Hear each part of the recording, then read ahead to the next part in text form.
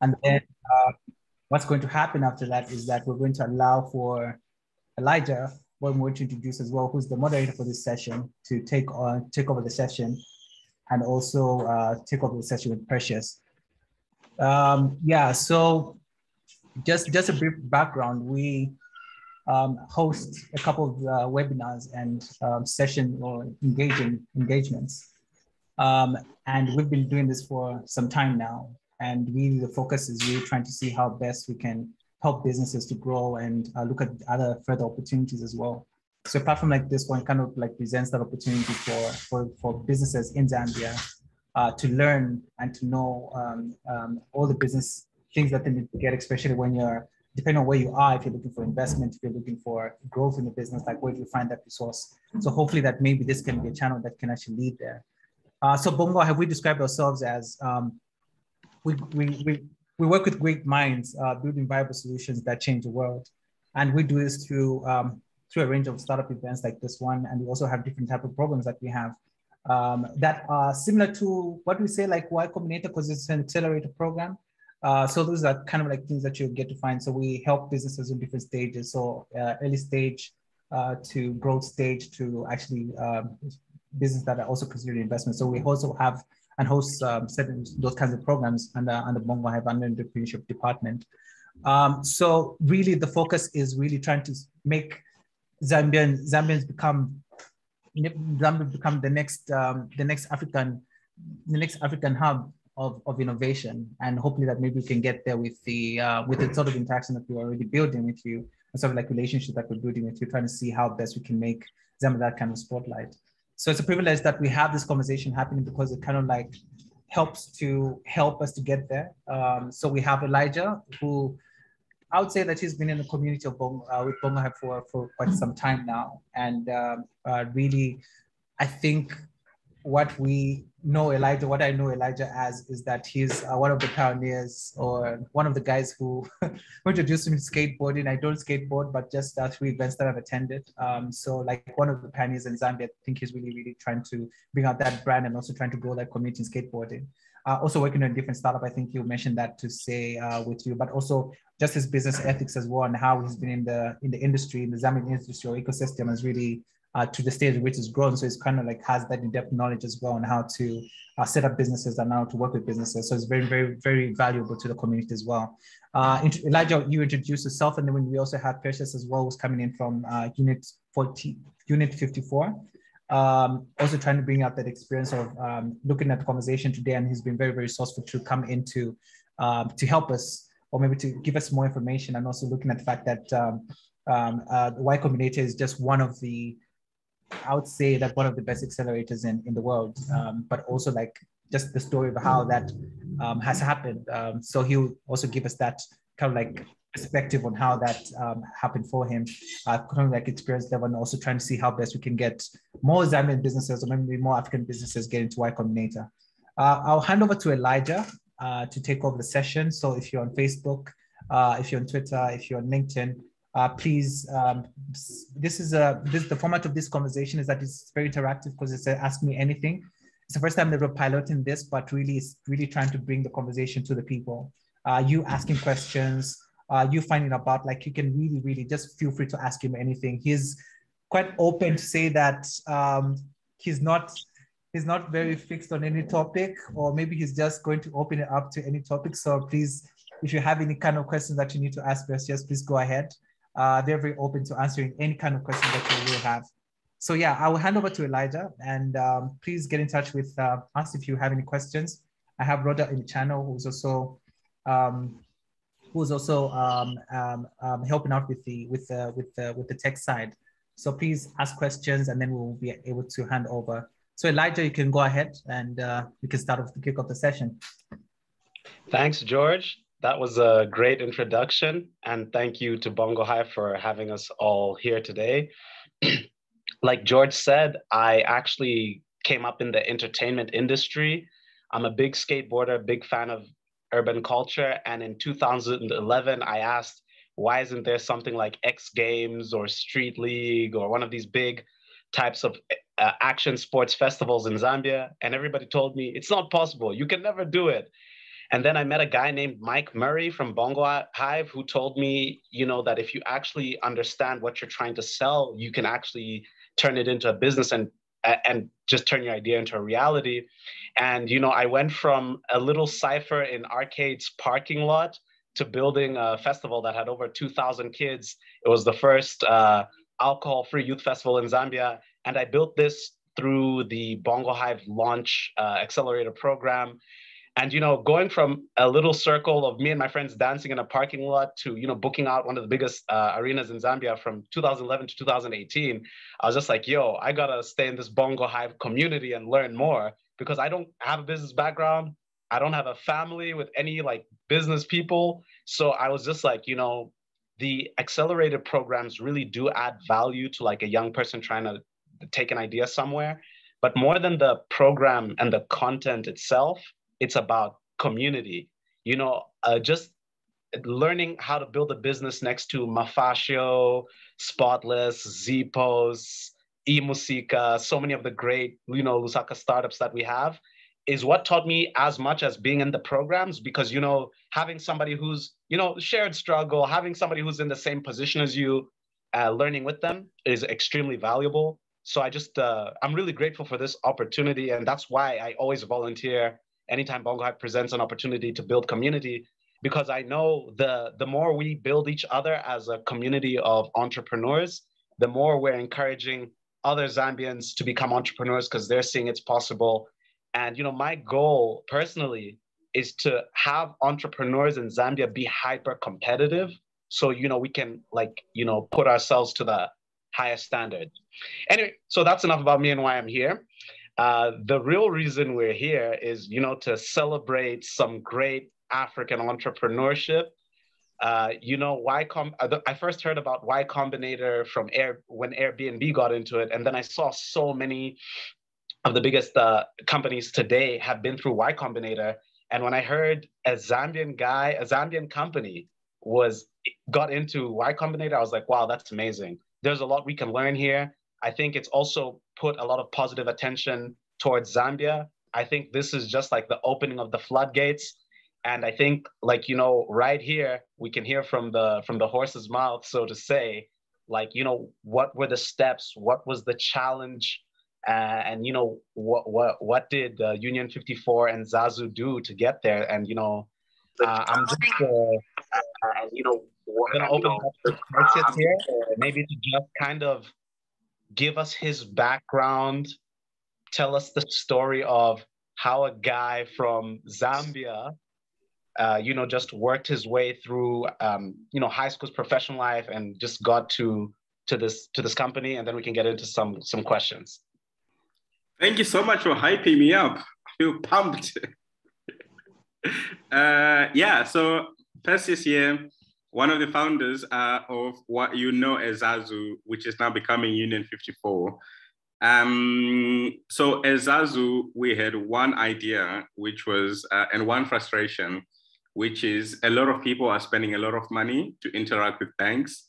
And we thought we could do it better than the banks in Zambia, even the banks in Africa. So we started off Zazu in 2015, and we pivoted several times up until we became Union54. And I was actually looking at our previous Y Combinator applications, and we applied 6 times. And in those 6 times, our idea changed 3 times. The first time we applied, we'll get into that later on, if there are any specific questions about it. But yeah, George said it's an ask me anything, and I want to be as helpful as possible. If I start talking about what's interesting to me, then you're not going to learn as much. So please just ask. There's no right or wrong questions. It's just whatever's going to be most useful to you. Yeah. Before we even get into, I do want to open it up to questions to the audience, but I just wanted you to maybe just tell us your background. I don't know if everybody in here knows you. So what's your story? What's your partner's story? You guys talking about Zazu first emerge. Okay. Yeah. So I was actually born in Zimbabwe, and I left Zimbabwe when I was 14.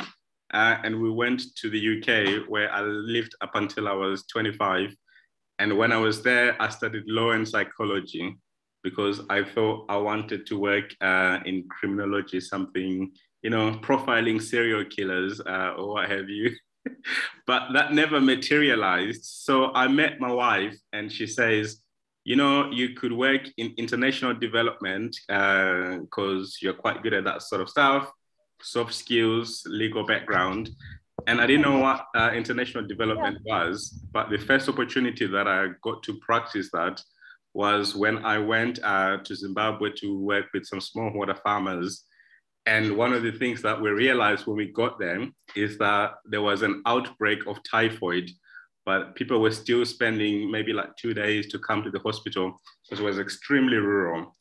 And luckily, I had bought a Raspberry Pi when I was going back, and I was kind of like learning how to code on this thing. So with the Raspberry Pi, we just quickly fitted it. We connected to a SIM card, and we were sending SMS messages to people to say, hey, stay home. There's an outbreak of typhoid and cholera. This is how you protect yourself from it. And quickly, people started to pay us money for using that SMS service.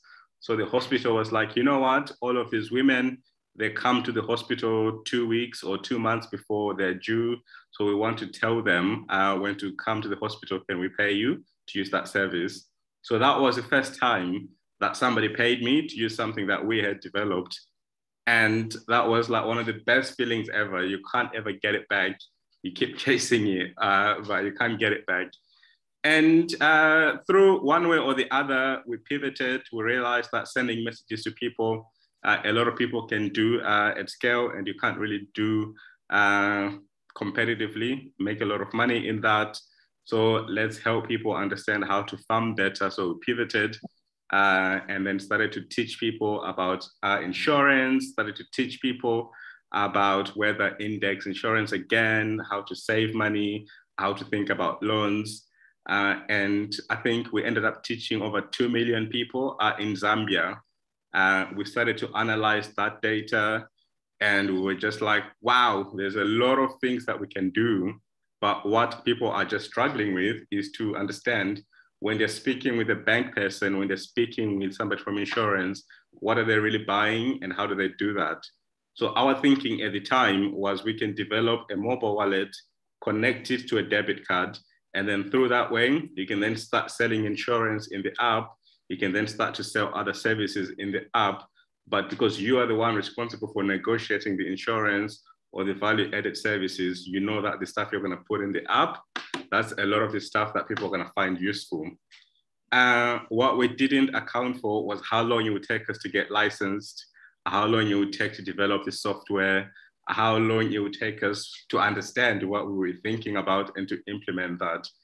And one way or the other, we realized that you can't really make a lot of money giving mobile wallet services or prepaid cards to young people who are not really using it apart from using it granddaddies. So we pivoted again, we adjusted our strategy and we became Union54. So we can then start to sell the stuff that we're really good at. So we go find a bank and we say, hey, your cards don't always work. Or we go to an insurance company, you don't have any debit cards, but you can use our API to issue your own cards. So what Union54 is, we allow anyone to issue a debit card without needing to go to a bank or to the technical processors or even to speak to MasterCard. So that's something that a lot of companies in Africa across the world are looking for. And that's something that we can monetize and we can just run a sustainable business. So I would say a summary of my curiosity is just really using tech to just achieve really cool stuff.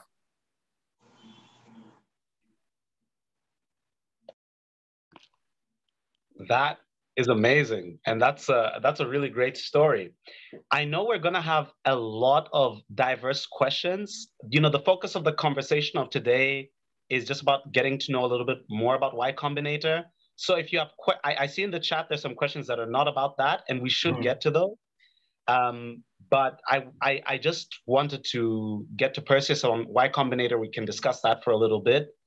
So Perseus, maybe you can tell us, like, when you had this vision, and it was obviously a big vision when you're looking at number of unbanked people, people who don't have access to financial services and insurance companies. That's a big vision. Why Combinator of all things? Did you apply for other things that you were looking to get into? And why were you looking at these international accelerator programs? What else were you targeting? Maybe tell us more about like what led you to Y Combinator and what other opportunities you're pursuing, and why you thought that was the way to go rather than bootstrapping or looking for local African investors or, yeah. Yeah. So at the time that we started Zazu, we were one of the first companies in Africa to say we're going to create a digital bank. Even in Nigeria, there were maybe like guys at Carbon who were doing that. The mistake that I made was that we chose to start Zazu in Zambia because at the time, Zambia was like relatively unknown. You would say to people, I'm in Zambia, they would be like, what? And then you hear them Googling to say Zambia. They say, oh, 17 million people. Oh, okay, cute.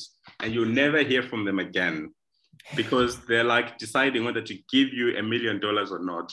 And they look at $17 million people, they look at the GDP, they look at the mining industry, and they're like, you know what? This is a donation, it's not an investment, right? So we really struggled. We really struggled to get Zazu off the ground.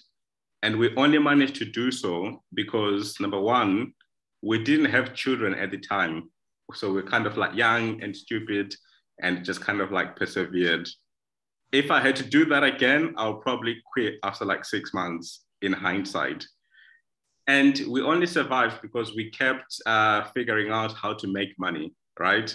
So we were like, okay, we're not gonna raise money to develop this digital bank, but there's still money locally. What are the problems that people are facing? So we almost had like a consulting shop in-house where we would go to NGOs and they would say, one of the biggest problems we have is that we're trying to teach people who are further away from the line of rail, as they say in Zambia. And we want to teach people about financial literacy, but we don't want to pay a lot of money in fuel. So we're like, oh, okay, cool. If we develop something like that, would you pay for it? They're like, yeah, we would. How much would you pay? Well, it wouldn't be us paying, it would be a grant. So we applied for a grant and then we got money. And we kept doing that up until we came to a point where kind of like making a lot of money to just sustain the business and to just get to a point where you're not running out of money, which is the most important thing. As long as you're alive, you can always like fight another day. So the reason that we were attracted to Y Combinator is that in the time that we started Zazu, we'd seen other companies, so Flutterwave, Paystack, had gone through Y Combinator and they'd been able to raise money. So we're like, the only thing that these guys have done is go through Y Combinator. We didn't really understand that, number one, these guys were a lot smarter than we were, and these guys had actually been trained and had benefited from the network effects of YC. So when we kept reading into the program, you're like, oh, shit, Airbnb went through the program, Reddit went through the program, Stripe went through the program. Like, what are they all learning on this? It's like, oh, maybe we should have done an MBA, right? That's what everyone is doing. So if you don't want to do an MBA, which you shouldn't, you go to Y Combinator. When you go on Y Combinator, you've got like 3 months where every week you're jumping on a call with 400 other companies, and you've got to speak about what you did last week. And you say, hey, Perseus here from Union54. Union54 is this and this and that. Last week, we did XYZ. It sounds easy right now. You're thinking, anyone can do that. But try and do it in week 1, and you say, last week, we moved this widget from this bottom corner to that bottom corner. And then say the same thing again in week 2, and then say the same thing again in week 3. When you're hearing your other kind of like friendly competitors telling you, last week we signed a contract for $1 million. Last week we had 6 million people look at our website. Last week we did this and that. That pressure where they put you under, when you've got to embarrass yourself or you've got to impress other people, that's something I miss right now. because YC has stopped and, you're kind of getting relaxed. But throughout that whole 3-month program, you're being drilled about what your product is, what your numbers are, how you're going to make money. And you're just networking with everybody. You say, hey, what are you working on? I'm working on this API. Oh, I would love to use that. You get a customer.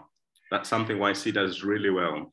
And you've got all of these problems where if you're running a company, you are expected to become like a lawyer. You understand shareholder agreement.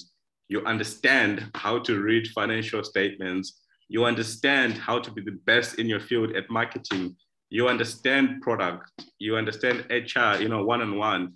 And you've got to do all of these things, which if you don't have anyone to speak with, you kind of like suffer a lot. So having Y Combinator going through that 3-month program and learn all of these small pieces, chunk by chunk, that's something that you can't buy. So if you're thinking about doing YC, I'm going to tell you straight off the bat, apply for it. Even if it takes you 20 times, like you'll be the better for it. Amazing. So I'm gonna open it up to the group. For those of you that are unfamiliar with Zoom, please raise your hands so we can try and do this in a little bit of an orderly fashion and not talk over each other. I can see my good friend Mukuzo, who did not waste any time to raise his hand. Mukuzo's actually got a great company, and it's a great concept in the fintech space. I won't even call it a concept. It's a great solution that I'm yet to see more of. Maybe you can introduce yourself, tell us a little bit about your company briefly, and then ask your question. Hi, Elijah. Hi, Perseus. Thanks again for the nudge there. Perseus, very, very grateful for you, obviously, to be doing this for us. Yeah, so my name is Mkuzo Kuwani. I'm from Comgrow, and what we are trying to do is democratize access to finance. So, similar to the kind of trend that Perseus has been going on, and been following him quite avidly from day one, and rightly so, because he's done some superb achievements, which I'm sure we'd all like to follow. But yeah, we're basically trying to do that by using village banking or community savings and lending groups as a vehicle to integrate people into the formal financial ecosystem. But yeah, that's what we do. And just so I don't take too much time, I just had a quick question for you, Perseus, because I was quite interested there when you were speaking about how at Zazu, you approached quite a lot of NGOs or received a lot of grants rather. How does it work in terms of funding? What funding round should you be at, or should you look to be at when trying to apply to Y Combinator? Because I have, and I hope this is a myth, heard that it's a seed accelerator, but just looking at the ticket size, I presume that's what it is. And what does it actually work like? Sorry, so it's 2 questions. What funding round should you look to be at when you apply to Y Combinator? And secondly, how do future funding rounds work from there? Yeah, great job with Comgrow. I love it. So we made like maybe several mistakes throughout the lifetime of Zazu, right? And one of those was not being compelling enough to get accepted to YC. If we had been accepted to Y Combinator, we would have saved ourselves a lot of heartache, a lot of like heartbreak. We wouldn't have given money to extremely investors who couldn't have helped as much. So if you can apply to Y Combinator like as soon as you can, because what you're really saying to YC is that I've got this idea, I know how to make money from it, and I want you guys to come in and invest as early as possible. So there are a seed accelerator, but there are companies who go on there who are having millions of dollars in revenue, companies who've got thousands of employees and are going through, and you get companies who maybe just an idea in somebody's head. As long as you think that you can make that 3-month commitment, lifelong commitment to participating on YC, then you should apply as soon as possible. It doesn't matter at what stage. And the really cool thing is that once you get on YC and then you can speak about your business confidently, you can get grilled about it, it becomes a lot easier to speak to other investors. So it's easy for me to say, because when I was raising money for Zazu, I would speak to people. I was like, you know what, these guys didn't give me money. you know, I think they're racist. I think they're idiots. You know, instead of saying, oh, you know what, I did a terrible job of explaining the product. I did a terrible job of explaining the vision. And you can only see that once you've been through like that hard, grueling process. So if you can afford to apply to IC, it doesn't cost you anything, right? You don't need to know anyone to get it. You just apply. Just put your best foot forward. Like, yeah, I'm happy to help. Just ping me. Yeah. Lombe, you got a question? Yeah. Hey, I just wanted to say, first of all, thanks, Perseus, for hosting this space today, or this Zoom call today. And I think all of the information is going to be obviously very important to a lot of us who are hoping to kind of one day put a startup through this the process that you've started. So I'm from with Financial Insight. We just kind of write about startups and different businesses within the country. And one of my main questions for you, which is also a point of advice, because obviously I know a bit about how like you've gone from funding rounds that were crowdsourced to obviously, as Mkuzo mentioned, the NGO space, all the way to an institutional investor. Tiger Call it the cockroach. Just don't die, man. Don't die. Nah, it's the best approach, man, because it's like every single element you've still found your own success, but you've found each different funding method. So I mean, to kind of get around to my question, my first question is, what is the main difference between all of the different kind of funding routes that you've applied for? So what's the main difference in terms of when you were making your application for Y Combinator? Was it that you had to be that much more wild? Was it that you had to be that much more diligent? Or was it more like the idea had to be that much more well put together? And my second kind of like question, which is to do with that, is that out of all of the funding that you've done in the different ones, which one was your favorite? Like, which one was the best one? Which one was the most fulfilling? But I can imagine which one the answer is there for that one. Anyway, thanks. So the first question, what was it again? Go on. So it was, what was it that was different in your application for Y Combinator? Was like, did you feel like you had to be a level above, or did you feel as if there was another thing that had to shine? Like, what was different about your application for Y Combinator than every other thing? So this is about specifically the application process. So even if you don't intend to go on Y Combinator, just do this. Get a Mossy, get a bottle of wine, whatever you do, right? Fill in the Y Combinator application. Even if you're like the most successful management team ever, it asks you, what do you do in like 50 words or less? And you've got to be precise. You can't waffle. You can't say, in the beginning, there was this and that, and this and that, and this and that. Like, what do you do? 50 words or less. How far along are you? Like 150 words. It's like, yo, we're making money here. We're making X amount of dollars a month, this and that.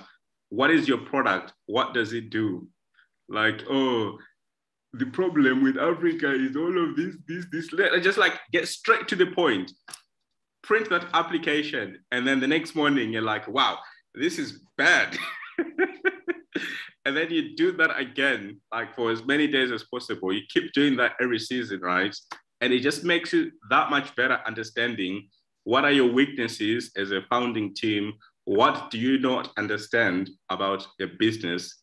Because founders, like, we can sit here and we can lie to each other. It's like, yo, how is business, bro? It's like, man, it's going well, right? Yeah? Like, we're killing it. But it's not. If you can't explain it in a simple paragraph, you don't understand it. So the process of applying to IC, even if you don't submit the application itself, just do it. It helps you understand. It helps you think about your strengths, what you're really good at. I hope that makes sense. And I think from what was the most fulfilling round that we did, the first time that we ever got money, it was this accelerator where they gave you $30,000 like 6 years ago. I got that. I called my brother. I was like, yo, I took that screenshot. It's on my laptop somewhere. It's like 30,000. I was like, yeah. But even all of the funding processes, they're unique because you're graduating through the stages and you're kind of like demonstrating that you understand what the payout is going to be, what the journey to get to that next stage is. So they're unique in their own way. But I think the first one, those people who initially believe in you, yeah. Thanks. We're looking forward to our first one. But anyway, thank you so much for your answer. Really appreciate it. Akra, go ahead. Oh, you're on mute. You're on mute. You're still on mute.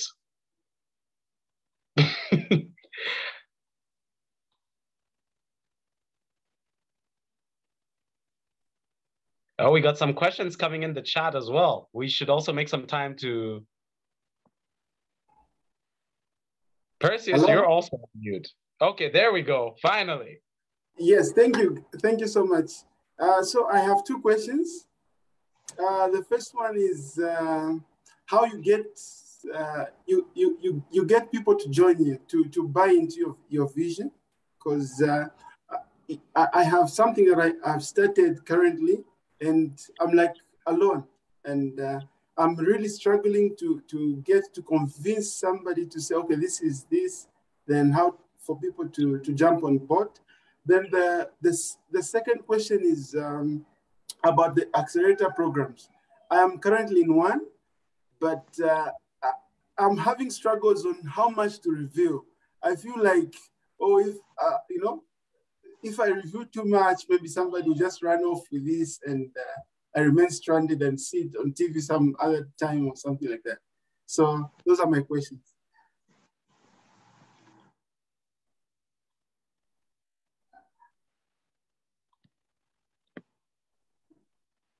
Perseus, you're on mute. I was asking, do you get offended easily? Akra, do you get offended? It's okay. This accelerator that you're participating on, are you giving them equity? Yes, 2%. Okay. If your company ends up being worth $20 million,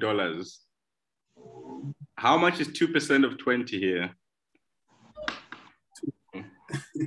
$2 million. Yeah. You're taking $2 million and you're giving it to these people, and you're too afraid to tell them why your business is working or not working. That's the easiest money they're ever gonna make. Like, you should be calling them 24/7. Like, that's like paying for a doctor and not showing him like what's wrong, right? Going to the dentist, paying, but then saying, you know what, I'm just gonna sit here in the corner and not do anything, but tell my wife that I came. Like, you're giving them like 2% of your company.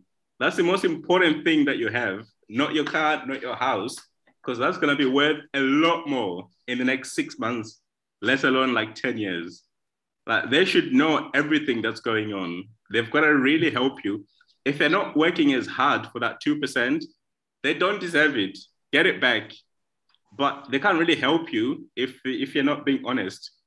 Or maybe if you've got specific reasons why you are a bit against sharing, we can chat offline. But if you really trust them, then yeah, they should know everything. That's why you applied. That's why they've got 2%. Mm-hmm. What was the first question? Yeah, the other one is how to get some people on board, like local people, to be part of recruiting. The team. Yes. Do you think your idea is good? It's excellent. Okay. Is it gonna be a big company? So far, so good. I started 2020, so far, so good. Yeah. They've got no excuse. Like, you're telling people like, yo, I'm working on this idea. I started in 2020. It was just me. It wasn't worth anything. I'm looking for a finance person to help me do X, Y, Z. You're going to get paid. If you don't get paid, you're going to get equity. This equity is going to be worth a lot more. If you believe it, they will believe it.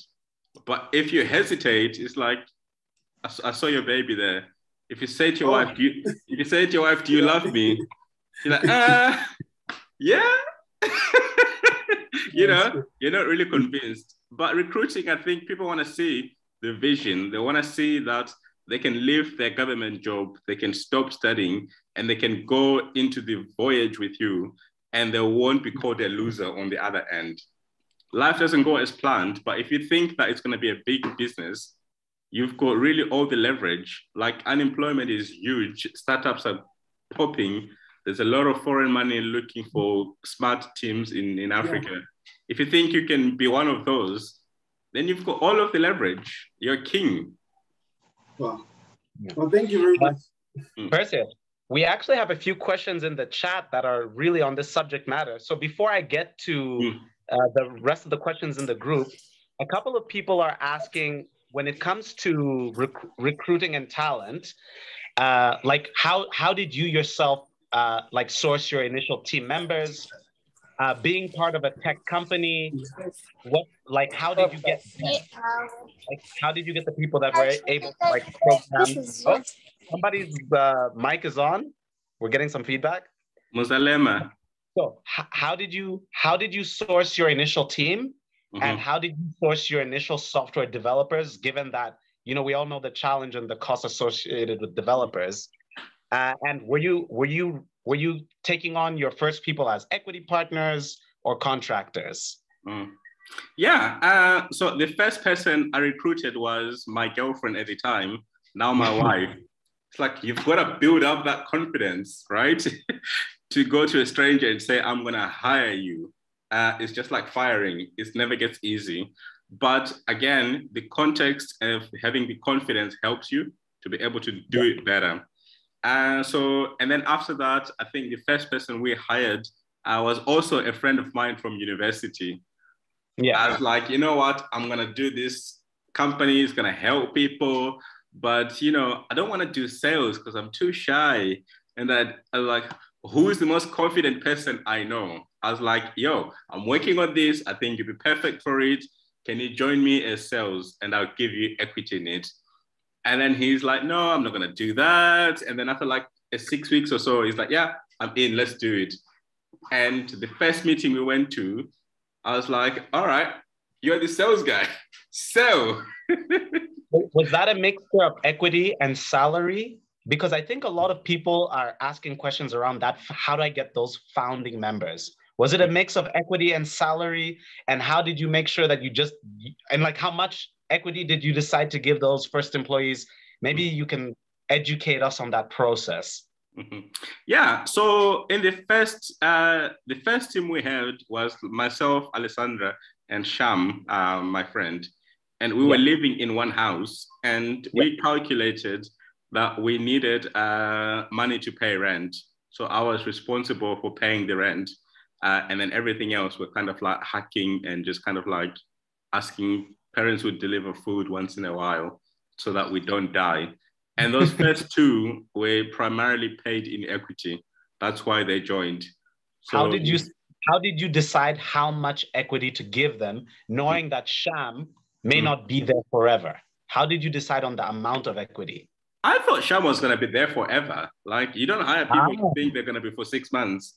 That's worse, right? Because then you're starting and stopping.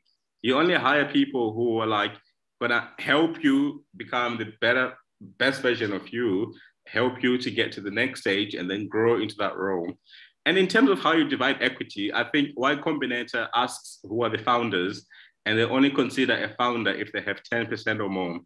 And I really think that the best way of thinking about it is, imagine that this company does well and you've got $1 billion in cash. Like, how many other people have got as much money as you that you have helped to get there?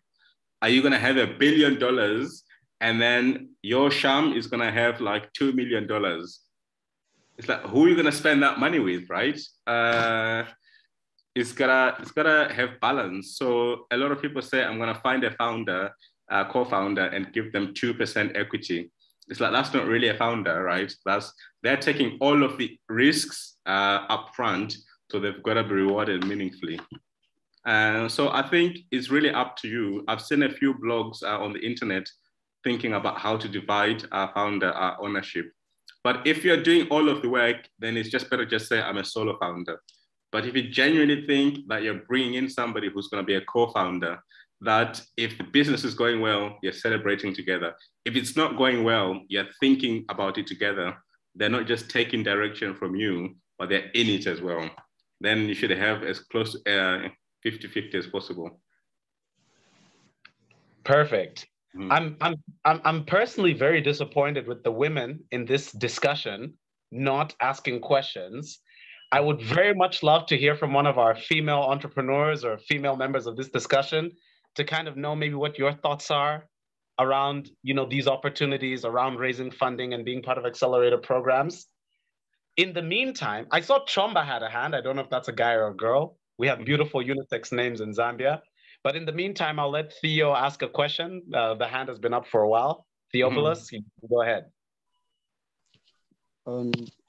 Thank you, Elijah. Can you hear me? Yes, we can. Thank you for switching your camera off, Theo. We appreciate it. Yeah, that was a mistake. Okay, so my name is Theophilus Kalo. I'm Zambian, obviously. I'm 17 and I finished high school last year. So firstly, I want to say thank you to Perseus because I heard of Zazu from a friend of mine. He's been using Zazu for the past like 3 years now. I've been trying to get an account, but obviously I can't yet because like I'm 17 and stuff and everything. And my question is on an idea that I had in the peak of the pandemic because people needed medicines and stuff.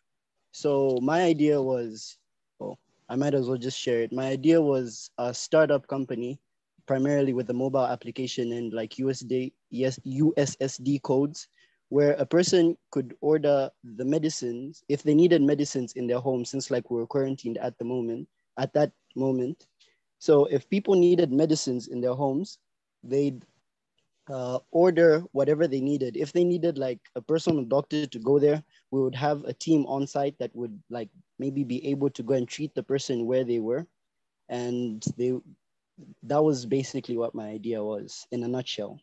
Now, I'm not even going to ask how to get in Y Combinator yet, because I still don't know so many things that happen in between. So just any advice that you would give to me at my level of getting such a startup off the ground, off paper and into actuation.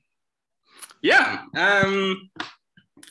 Ask your best friend to punch you in the stomach and then try and dial USSD and order medicines, then go through the journey. So Y Combinator have got this thing.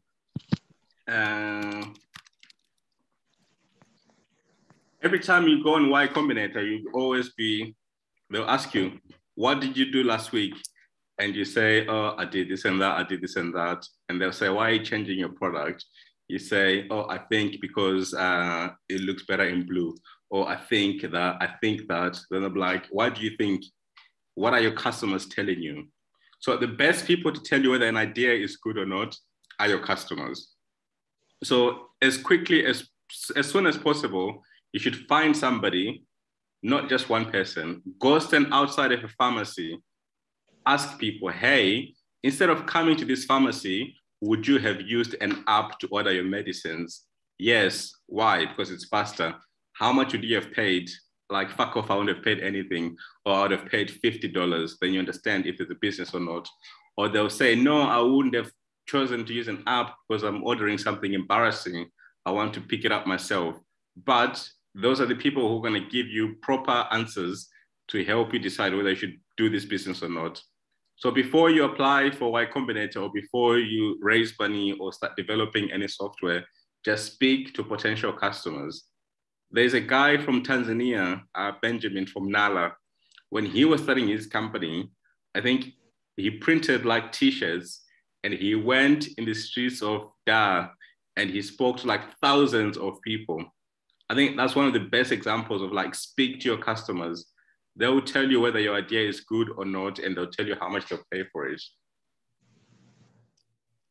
That was really good advice. And also, Theo, since you're so young and you're just thinking about entrepreneurship, I definitely would encourage you to get in touch with Bongo Hive. They will give you all of these like tools that will allow you to put your idea on paper, think about it, and see if it can actually be viable in the market. That's why Bongo Hive exists. I can tell you personally, a lot of my initial assumptions of creating X Games in Zambia didn't exist. They get their sponsorship from the U.S. Navy. We get our sponsorship from from NGOs because those are just the models that work in Africa. You can have assumptions, but it's great if you can write them down and test them out. So go to Bongo Hive. And well done, here for being a 17 interested in like startups. 17-year-old. That's amazing. Yeah, that's amazing. That's what Zambia needs. Perseus, I know we're kind of over our time. It's fine. Let's keep going. Okay, perfect. We're supposed to be running from 6 till 7. We have a couple of hands up. We've got Mukuzo's got a second question, but I'll open it up to Richard, Mirage, and then back to Mukuzo. So Richard, feel free, go ahead. Thank you so much. Am I audible? Yeah, we can hear you. We'd like to see you though. All right, thank you. Okay, sure. Hello. So I hope everyone is doing great. My question is, I don't have a startup, but it's a space I would like to get into. And then when I saw the ad for this webinar, I went and checked out what Y Combinator is about. And I was like, oh, Y Combinator, I've heard about it, but didn't think of it. And I tried to apply for it. And in one of the questions one thing I noticed was they asked if I am a scientist, engineer, or a tech person. So I wanted to find out what are the success odds of somebody who is not in these three categories in gaining fundings in other programs, not just Y Combinator or other accelerator programs. When you are not the one who's actually putting in the skills, you might have the idea, but the skills are probably outsourced. What's the success probability of that person, or how best can that person approach that situation in order for them to increase their probability of getting funding in such an instance? So what's the probability of success if you're not an engineer or software developer? Yes. But you want to get into that space. You have an idea of tech. So I presume you stand a higher chance if you're the one who's actually doing maybe the coding and maybe just get a little help here and there. But so I think it's different. Y Combinator, their preference is to fund people who are software developers, because the assumption is if they can give money to Perseus, who's not a developer and therefore needs to hire people, but doesn't know how to hire people, is going to spend a lot more money versus like a guy like Elijah, who's a software developer. He will have an idea. He doesn't advertise for a position. He develops the first version of the product and he starts getting customers quite quickly. Therefore, Elijah is a safe bet. But I think there's now been countless examples. I'm not a developer myself. I understand what's going on, but I'm not a developer. I don't write code at all. And we got in. And I think a big part of doing that is being able to show that you've got a team. So traditional software companies have got like 3-man teams or 3-women teams. They've got a CTO who's writing the code. They've got the CEO who's doing like the business. And then later on, you bring in like a operations officer. So if you can demonstrate that you can hire or you can have a founding team where you complement each other's skills, I think that speaks well to your ability to then develop and recruit into a big company and also being able to grow into your potential. So even if you're not a developer, find a developer. Okay. Thank you very much. And I just wanted to say I'm a huge fan of Zazu, #1 customer. Excellent. What Zazu card. Yeah. Sorry. Nice. Sorry to cut you off. Perseus, I wanted to go to some questions in the chat. because I don't want to ignore the lovely people texting us in the chat. There's a really good question, and I think this is something all entrepreneurs struggle with. This is something I think you touched on briefly earlier when you talked about sharing an apartment with your two other co-founders. Mm-hmm. The first question is, how do you decide what to pay yourself as a founder? This is if you're fortunate enough to have money in your startup. And there's somebody in the group who has received some funding and they wanted to know some funding do's and funding don'ts. And I'll ask the third question after these two. Okay. So how do you pay yourself as a founder, and what are some funding do's and funding don'ts when the funding comes in? Mm-hmm. In the beginning, I wish I understood this sooner than it took me, and it's my fault for not getting it soon. When you start off, you've got a company, and that company's got like 100 shares. When you raise funding, you take 10 shares and you sell them. And you say, these shares are worth yada, yada, yada, yada. Once you've got the money in the bank, you've got to grow to a certain point before you sell the next 10 or 20 shares. So as a founder, your payment is really holding the large chunk of equity. So if you need $600 to survive in a month, pay yourself $600, because you shouldn't use cash to survive, right? To sell your equity and then lose out on the big payout in the future. So you want to pay yourself the bare minimum that you can afford to pay rent, have like 1 or 2 nights out, have like bills looked after, what have you. And for most people, that's different. A founder with 3 children maybe needs like $100,000. A founder with like a single founder in the States maybe needs like $20,000. In Zambia, maybe you need like $1,000 a month or $400, whatever it is. You're the best person to judge that. So I hope that's clear. Just pay yourself what you need to survive. And that varies because we don't know what your personal situation is. Maybe you've got like dependents that depend on you. Maybe you've got like really expensive bills. So in the beginning, we just said, all right, what do we need to survive this month? That's what we're paying. And it was mainly just rent. That's the biggest expense that most founders have. And with the second question, major do's and don'ts for when you get funding. If you're the CEO and everybody knows that you now have money, there's a big temptation for people to say, we're not going to bring in water from home anymore. We're going to buy water.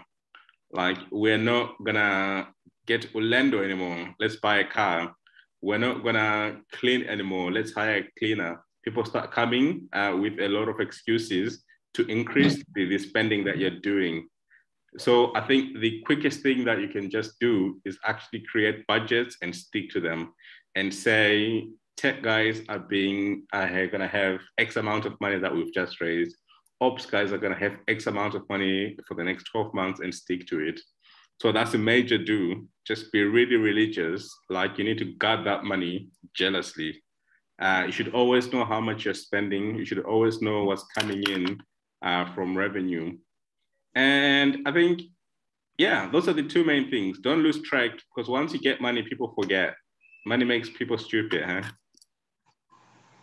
Absolutely. Mm-hmm. So let me just reiterate that from the man who has raised millions of dollars in this chat. You need to conserve your resources. I think a lot of people get too excited when they see large funding rounds and they think, oh, that means big dollar salary, nice vehicle. You know, that funding that the investors give, if you don't manage it wisely, you can find yourself facing a down round. You can find yourself starting as the majority shareholder and ending up as an employee with a small amount of equity. So I think we've heard it from the man himself. You can get fired from your own company.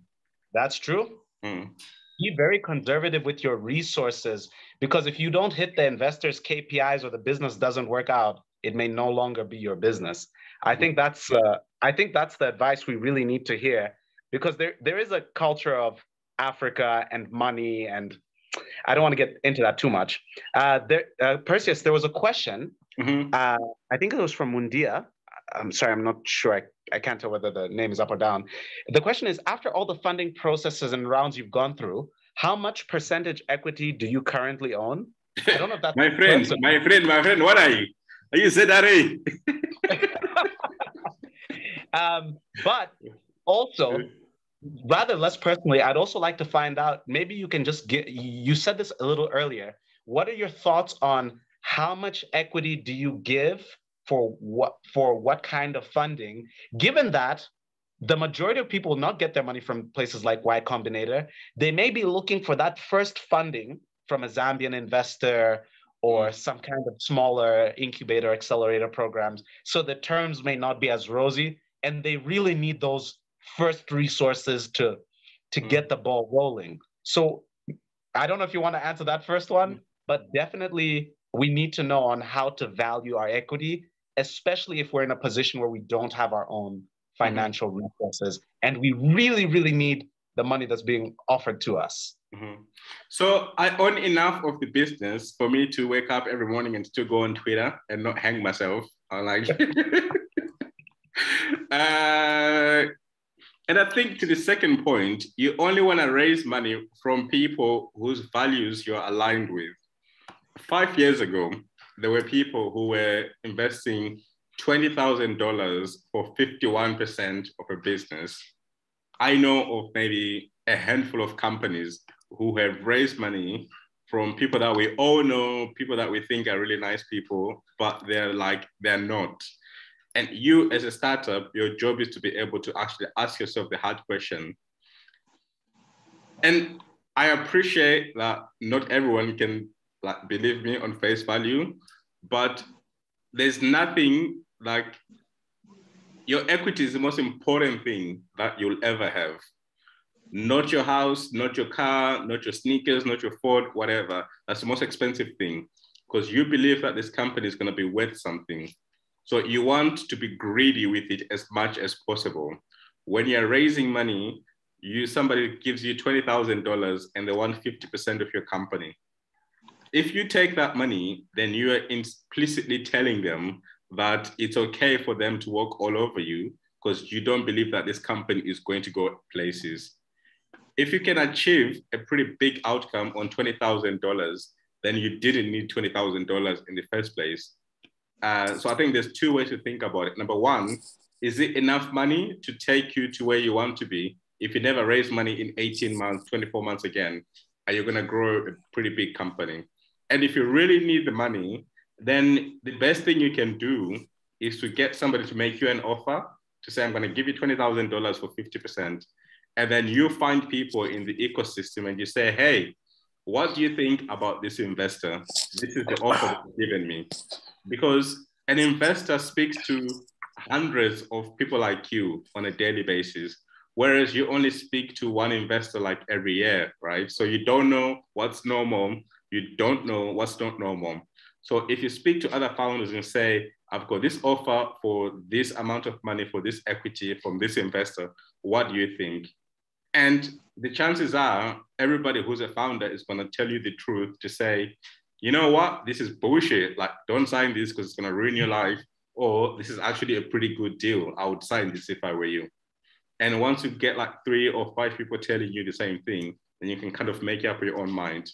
But speak to people who are in the ecosystem because everyone knows what's going on.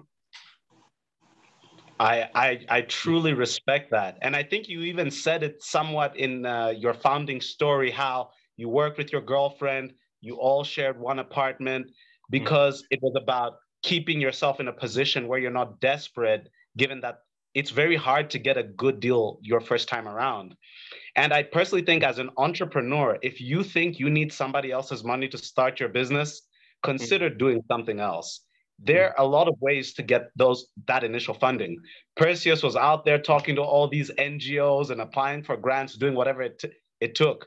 I personally asked all of my clients to give me a 50% down payment and just trust me. Which is smart. Yeah. My clients became my investors. You know, and we bootstrapped it by building a reputation in that you pay us 50% and we always deliver all the time. So I think you just have to realize that, you know, we are in an environment where resources are challenging, but there are many options. There are many alternatives. You can go and get advice. You can find out what other people did. Don't find yourself desperate and get in a bad deal, because if you're desperate for money now and you take a bad deal, as the company grows, you'll be bitter and you always hate your shareholders, which is just not healthy for the growth of the company. Just my 2 cents. Okay, so oh my goodness, we have one of the best DJs in Lusaka. He's also a businessman. His name is Mirage. Mirage, what are your questions? What are your thoughts? Please introduce yourself. If you have spoken, can you just put your hand down so we can see? Oh yes, please. We still have some hands up from people that have asked questions. Mirage Richard Tendai. I see you. We're getting to you. Mirage, are you there? You can ask your question. I am. Right. Can you hear me? Yes. Am I audible? Great. Right. Elijah, wow. Thank you for that very elaborate introduction there. Yeah, Perseus, it's nice to meet you.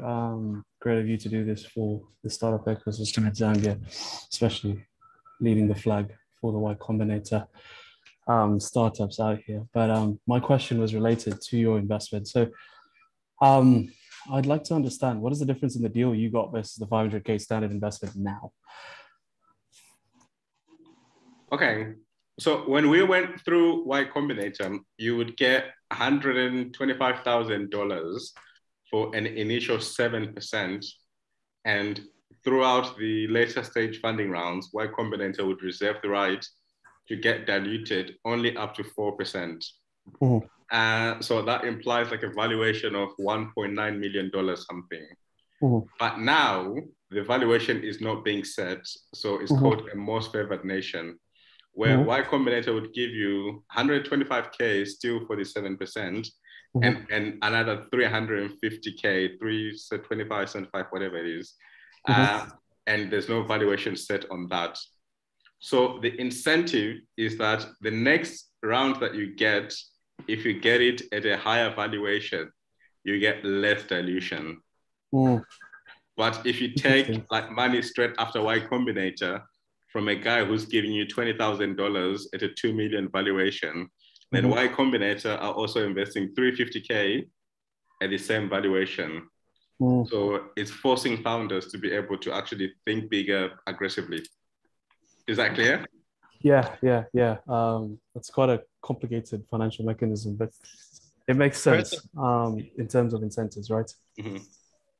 Yeah, because there was this arbitrage thing that was happening where a lot of people would take money from YC and then people just say, you know what, I don't care what you're doing. I know you're on YC. I'm just going to give you money. And it's kind of like gambling. So YC is forcing founders to actually think about who they want to raise from. Gotcha. So, don't you think convertible debt is much better for a young company when it's really hard to put a valuation on it? It gives them at least the freedom to kind of get some things going before they set a price on their equity. Yeah, and then if things don't work out, what happens to that convertible debt? Well, I personally feel like that's the risk of taking on an investor in a venture-backed startup. You know, venture capital is different from all other types of capital. And I kind of think that these are discussions that we need to have. You know, I first got exposed to this when we met some VCs at Bongo Hive, and they told me to read venture deals. And it's not somebody giving you money and they get shares. There are structures, there's participating, non-participating, there's preferred. I won't bore you with showing off. No, but it's good education, right? The first time that we didn't have money, like 4 years ago, we had to take a loan with a personal guarantee that I'm going to repay that. Like American VCs, startups never have to do that. But because you're operating in an environment where there was no capital, you're kind of forced to do it. So are you saying people should not do these convertible debt deals? If the business doesn't go well, then the investor, what you're saying to an investor, I've got this company, this is like going to be bigger than Jesus' second coming. It's your privilege to invest in this company because lo and behold, I'm going to make you a fuck ton of money. If you believe that, why then would you take money from somebody who can then turn around and say, the business failed, I want my money back? You're like, yo, I just lost my business. Where am I going to have this money to pay you back, right? When it converts, because they're not taking any risk. They're guaranteed money either way. If it goes really well, they get like 200x. If it doesn't go well, they get money back from you. And I don't think you should sign that because you're going to be stranded as a founder. Are you saying all founders should educate themselves on these investment financial terms and conditions? Do you think that's essential to the process? I think when the time comes, you will learn. But there's no point trying to get ahead of yourself, trying to learn about all of these things if it's never going to apply. If you don't think that you'll ever raise money from a VC, then don't learn VC language. But if you're ambitious and you want to understand what's really going on, first of all, speaking to your customers is the most important thing you can be doing on a daily basis, developing products and then selling, right? Making sure that there's revenue coming in. At the point that there's money coming in, you don't sign anything without understanding anything, whether it means like having 2, 3 lawyers, you educate yourself, but you can do that quite quickly. Great. Tendai, you have a question? Richard, I've seen you disappeared. You were going to be next. So Richard, if you're... I've actually just got one more part to that question. You really, sorry. Go on, Miraj. Oh, sorry. Yeah. Let me just find that. Right, so the next part was how long did the process take, Perseus, from application to acceptance?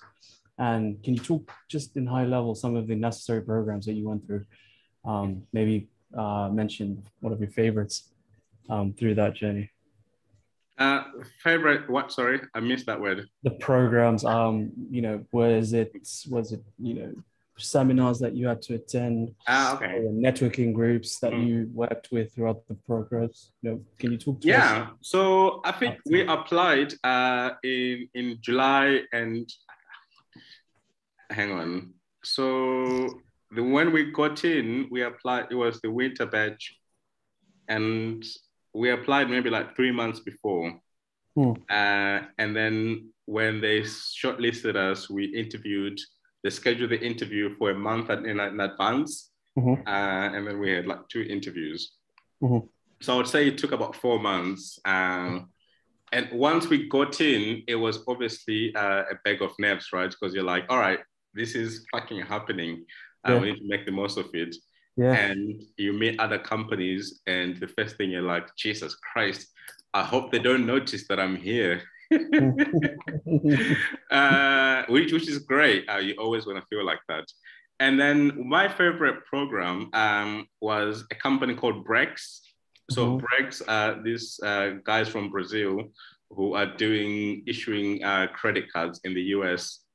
And Brex is like, the story is identical to what Zazu had gone through, because for us to issue cards under Zazu, we had to work with at least 4 different banks over 4 years. We had to sign so many different contracts. Each contract would get canceled. And I studied law as my background.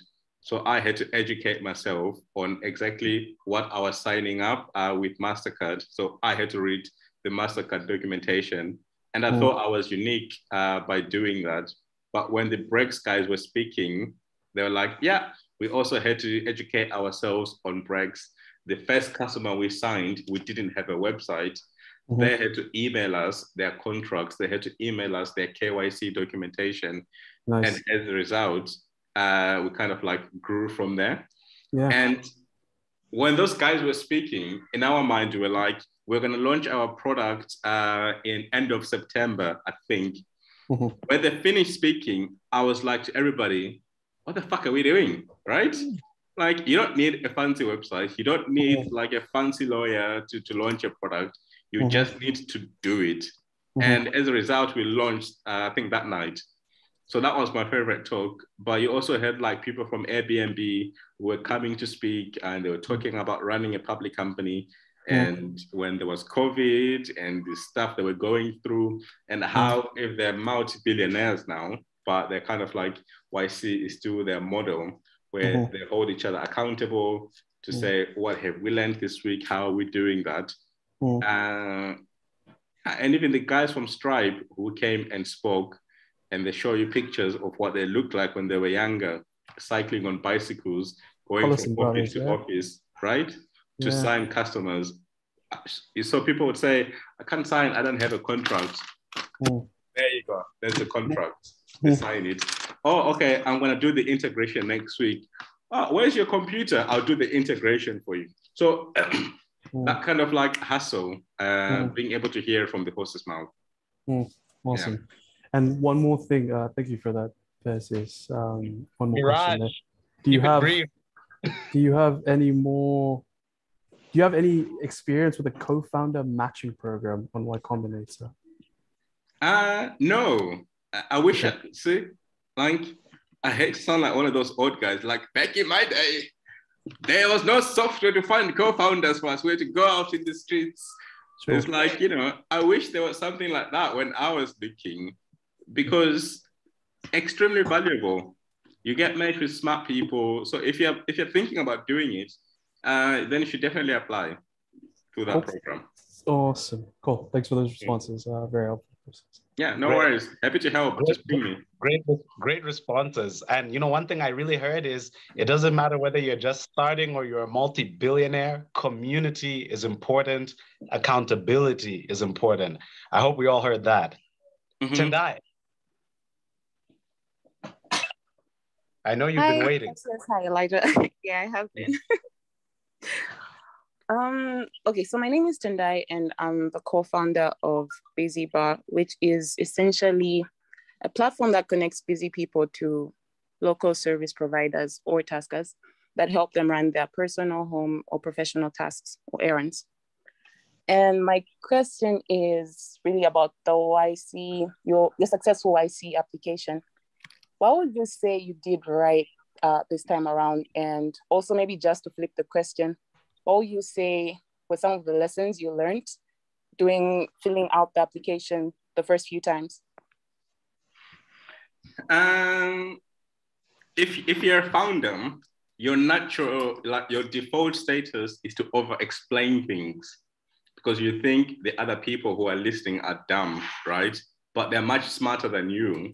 So instead of like talking too much, what I learned by doing the YC application so many times is how to just keep extremely complicated ideas very, very short and just allow people to fill in the silence or the gaps by using like inferred knowledge. So being able to explain something quickly and succinctly, I think that's a skill that whether it's using YC or writing an email or even like tweets, it's like valuable. But I think more than that, it was being able to show the progress between applications. So when we first applied, we thought we were going to develop Zazu to become Amazon, where African farmers would sell potatoes. And then after that, we thought we were going to like become like an SMS messaging platform, a challenger bank, and then now an API. So being able to say, we started thinking about this idea on X date. Now we have got Y customers who are paying us Z dollars, right? That shows that there's momentum. And YC actually writes a lot. If you go on the YC website, it tells you how to put together a successful YC application. And I think anybody should start doing that quite quickly, just like regularly rather, where you understand what they tell you on this question, this is what we're looking for. These are some of the mistakes that we see. I don't think there's anything like that in the world where they tell you exactly what you need to do to get in. If you can show that you're going to make a lot of money, you're going to have a big impact, then I think they'll read your application. And they read all of the applications that you send. Even if it's like 40,000, they print all of them. I don't know if they print actually, but they read all of them. If they don't understand something, they'll message you. So it's very, you learn quite a lot just by filling in the application itself. All right, thank you. Mm-hmm. John, you've been waiting for some time. Go ahead. Thank you very, very much. Enjoying the talk so far. My question is, okay, there's of course, there's a lot of opportunity for entrepreneurs, right?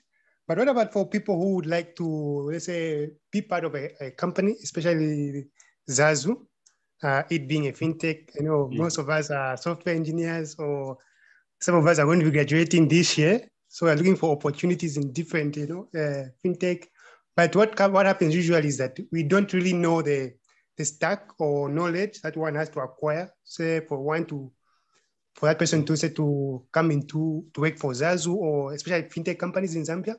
That stack that one's supposed to know. So I wanted to find out what stack of knowledge does one have to have for them to actually say work for Zazu or any other fintech companies in Zambia, and what opportunities are there for us as software developers. Thank you. If you're a software developer, you're a king, my friend. You make more money than anybody in the world, and people are gonna hire you from anywhere, right? The best way to learn what stack people are looking for is to go on their job descriptions. So right now we're looking for developers, senior backend developer, technical support manager, and it even says exactly who we're looking for. It talks about the stack that we're looking for, like precisely. You can do that for Union54, and if you think you match, let me know, and we can schedule an interview.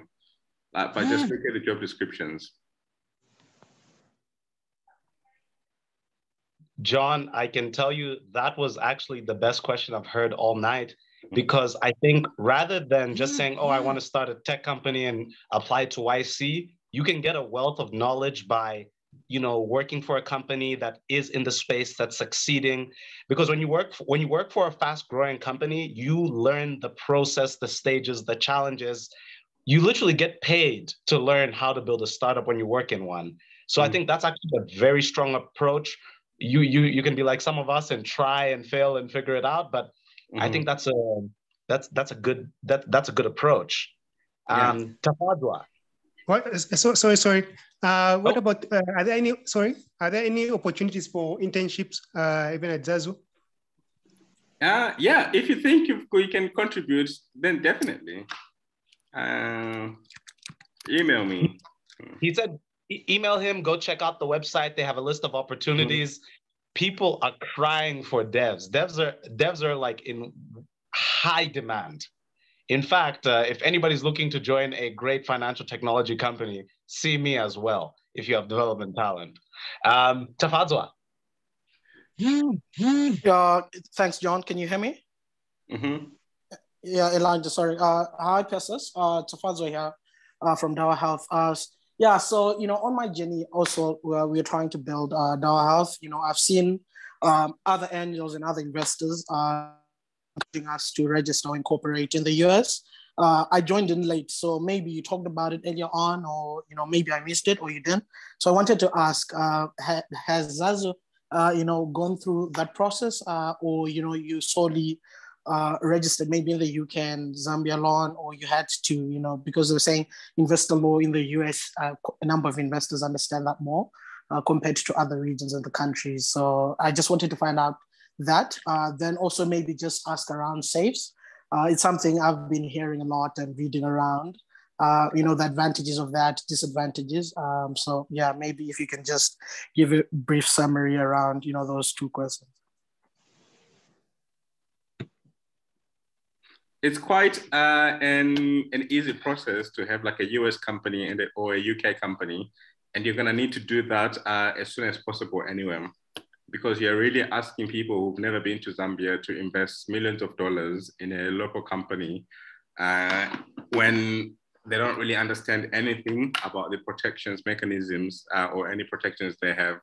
So if you can go on platforms like Flutterwave. They now allow you to create a US company quite easily. There's a company called No Rebase, who are also allowed on Twitter for the last few weeks.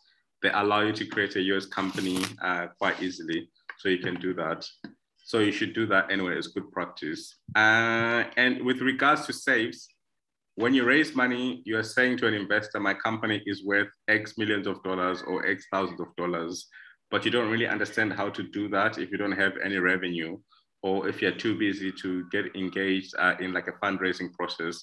So as safe, just say somebody's going to give you money at a pre or a post-defined valuation. So they'll say, I give you $20,000 at a post-money valuation of 65. That means that you don't have to decide a valuation right now, and you can get money and raise and get back to work. So it's just about optimizing for speed and efficiency when you need money quite quickly. Does that make sense? Yeah, sure. Thanks for that. Yeah, no worries. I've got to run. It is breaking hellfire. I think you can hear my child crying in the background. Oh, no. And you know what? We are at the end of this. I'm so sorry for anybody who didn't get to ask a question, but I am gonna close off with just one question, which I hope you can answer quickly. You know, you're probably one of the most successful people in Zambian startup history in terms of raising money. Man, why would you say that? I'm telling you, I was just looking at the numbers. I Googled this. You're like on some top 10 lists. So really the question is like, you know, a lot of us in this group, we have some big ideas and we really want to sell the big vision.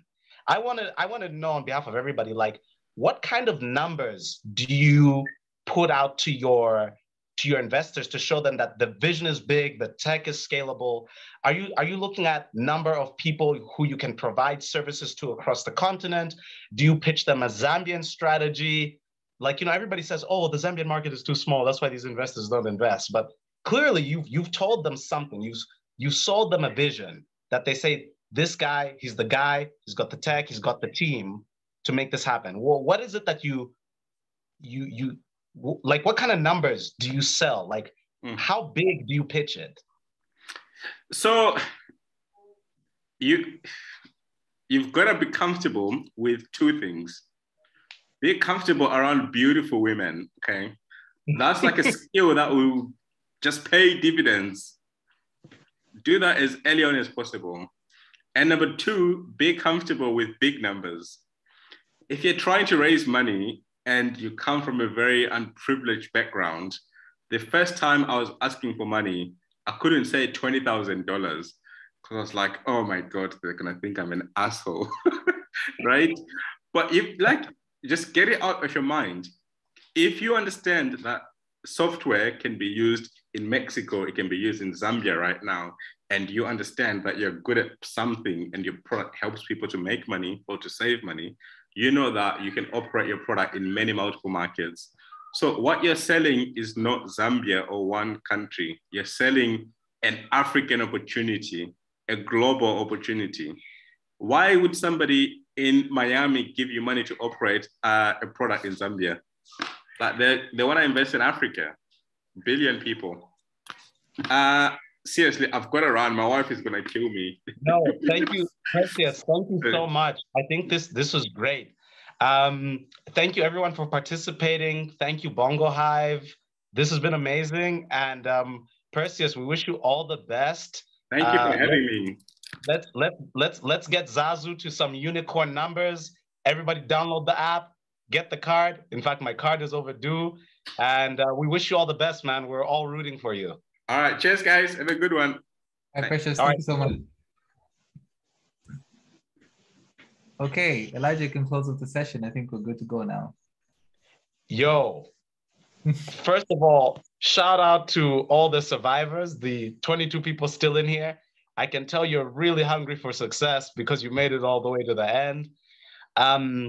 Let's do, oh, thank you, Maretta.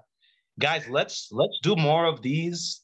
Let's try and, you know, we don't need a guest who's raised millions of dollars for us to exchange ideas and share experiences. I learned a lot from people who haven't raised any money, who are just getting started, who are just recruiting their first developers or building their first product.